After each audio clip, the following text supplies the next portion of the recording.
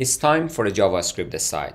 Let's talk for a moment about an important, fundamental, and incredibly powerful aspect of the JavaScript programming language that Node.js relies upon, and one that's often misunderstood. It is first-class functions and function expressions. There is terminology alert. First-class functions.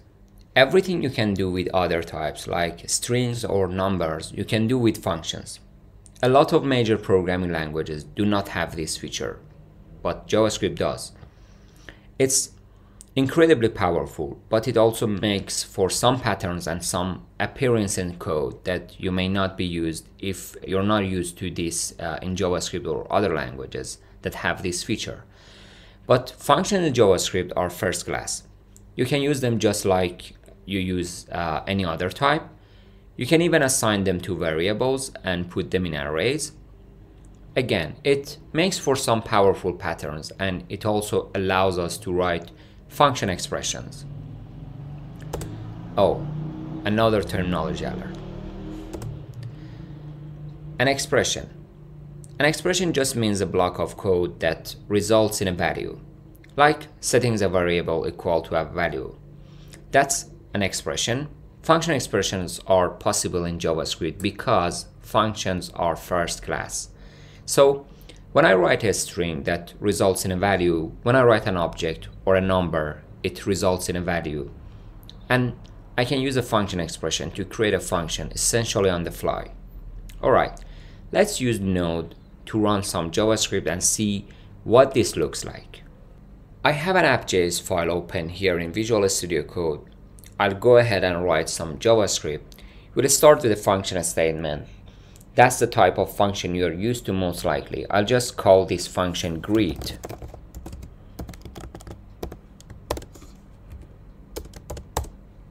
And say hi.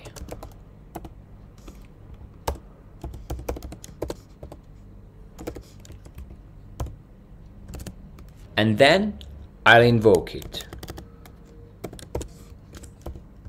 or call the function with parentheses.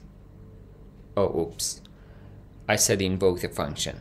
This is a terminology alert. Invoke just means run the function. If you haven't heard that phrase before, we also say often call the function. So invoke and call, they're same thing. Alright, so this is just a normal what's called a function statement. I've declared the function, I've created here, and I've called it. Let's go run this. I'll go ahead to the terminal, and I'll just type node and then app.js, and it says hi here. So that's a normal function statement. Now we said that functions in JavaScript are first class. Functions are first class. That means we can pass them around like variables for one thing. So let's say I made a different function called log greeting, and I accept the parameter, and we'll just call this fn for function, and then I'm going to invoke the function. Now that might look a little strange, but we're going to give this function another function. This variable here will be a function. We can do that because functions in JavaScript are first class. And then, since a function is passed here, I can invoke that function. I can call it. I can say run. So I could say log greeting, and that's a function, and I'm going to give it a function that's it's going to use. So greet is a function. Actually, functions in JavaScript are objects, a special kind of object, and that's why this is possible. So just like I might pass a string to a function or a number to a function, I can pass a function. I can use a function like any other type of variable. So here I'm saying call the log greeting function, and this parameter I'm giving it is greet, the greet function. Notice I'm not putting parentheses here, that would actually run the function and I would be giving it the result, but rather I'm actually literally just giving it the function. So what's going to happen? Well, we'll see that fn will be this greet function, and then it's going to invoke it, which is essentially doing the same as what's right here. So we should still see console.log hi being executed. So now we should see hi twice, here and here. So I'll go ahead and run Node.js app again.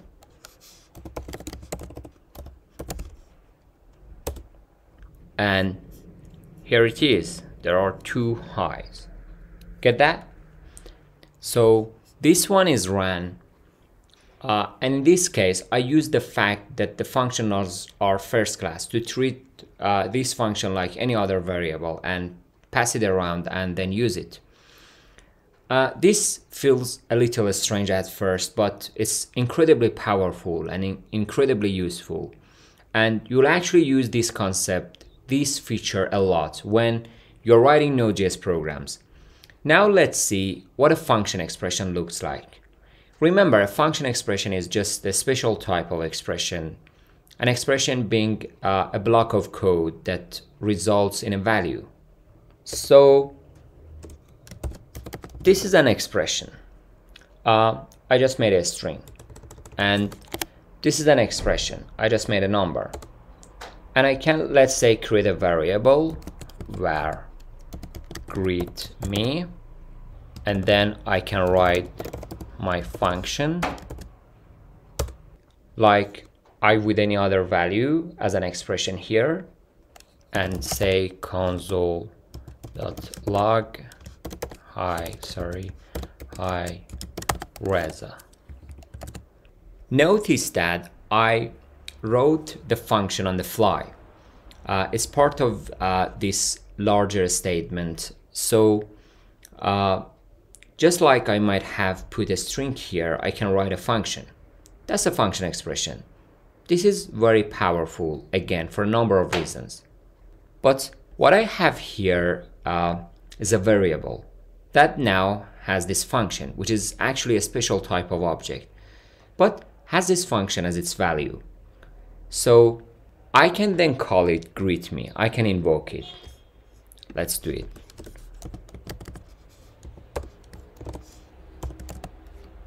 This function is anonymous, meaning I didn't give it a name here like I did here.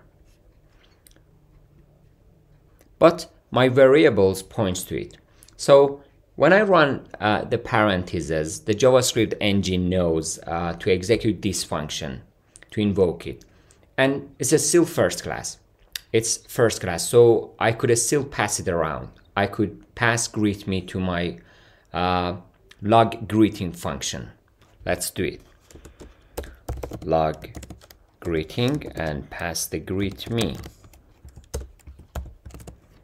Notice what I just did. I used function expression to create a function, set a variable equal to that function, and call the function.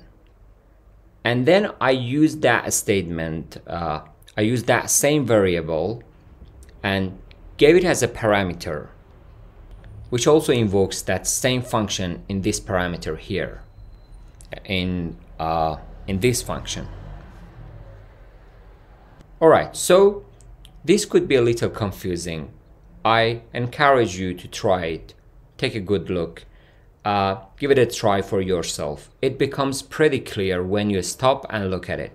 So I could run this in Node.js terminal, but for clarity's sake, let's go ahead and step through the code. So I'm going to go to the debug. Let's make a breakpoint here. So I'm going to go to the debug here and I'll hit the start, run and debug. Then I will open the debug console here. Okay, the debugger hits this point and I will step over. So my first greet was called, and here in the console we have hi, and then it goes to the log greeting. I'm going to step in here, and I see that fn is the greet function.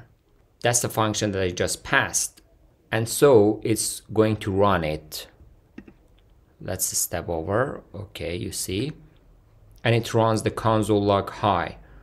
Then I'm going to creating a variable called greetMe and use a function expression that contains that console.log.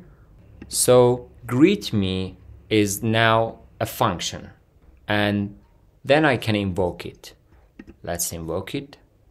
And then I'm going to go ahead and pass it to log greeting. This time, let's step in. fn will be that function with no name. You can see here with this function does not have any name. The anonymous function, the one that's set to greet me, because that's what I passed to it down here at the bottom, and I'll invoke it here. And if I go to my console, I see hi Reza has printed twice. Why? Because I invoked it here and also here. Okay, makes sense. I'm creating functions on the fly and passing them around because functions in JavaScript are first class. Alright, now in Visual Studio Code, I could either close this or I could hit a stop. And that stops the code from running, and it stops the debugger. Now let's show one more interesting pattern that you'll see a lot. I'm going to use a function expression on the fly. Let's say log greeting, and then instead of passing a variable, I'm actually going to write a function.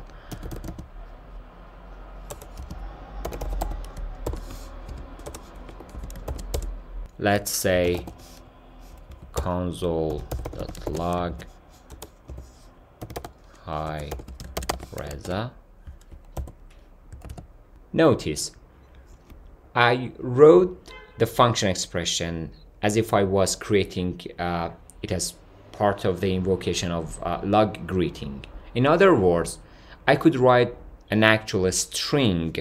Let's say I could write a string, or I could write a number.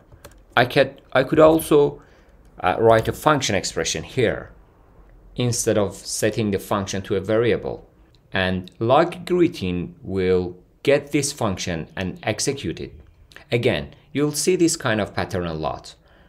Why we set this function equal to a variable if I'm only going to use it once, for example. So I'll just create a function on the fly and write it here in JavaScript. The JavaScript engine allows this kind of syntax. It's really very convenient. So if I run this, I'll just go to the console. Let's open the terminal and call the node app.js. See that last hi Reza. The function was created on the fly here. The function is created on the fly and passed to the log greeting, and log greeting invoked that function. So this is the kind of pattern, the kind of things you can do with first class functions and function expressions in JavaScript. We're going to see this a lot. So if you're not familiar with this pattern, or maybe you have seen it and not fully realized what it was, we're going to use it a lot and see it a lot. And so we needed to understand this in order to understand some of the things that you're going to see in this section. All right, so that's first class functions and function expressions. Let's move on with the course.